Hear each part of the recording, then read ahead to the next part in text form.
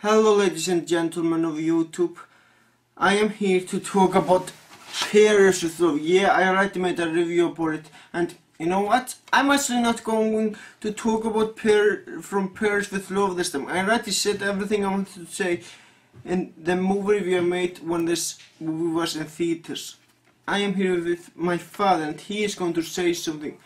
Well, let's just have this as the logo instead. So father, what are you going to say about this movie? It's very good, yeah. It was a fight movie, very good. John Travolta is always good. It was a very good movie. Yeah. Would you agree that the movie is fucking amazing? Amazing, yeah. Very fucking amazing. Is there anything else you want to say about this movie? Yeah, John Travolta is one of my favorites. Since in all the old days, you know. Grease and Saturday Night Fever, very good. And he's always good.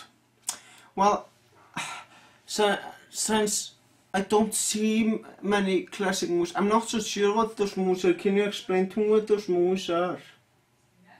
Grease? Yeah. One of the favorite movies was made. It is a dancing movies, both of them.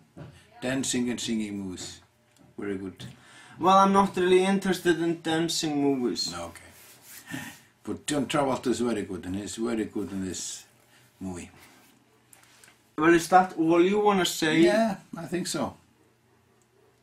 Well, thank you for sharing your opinion. Yeah, you're welcome. Okay. Okay. Okay. Well, people, that was my father, and that was his opinion on From Paris with Love, which is still my favorite crime movie of 2010.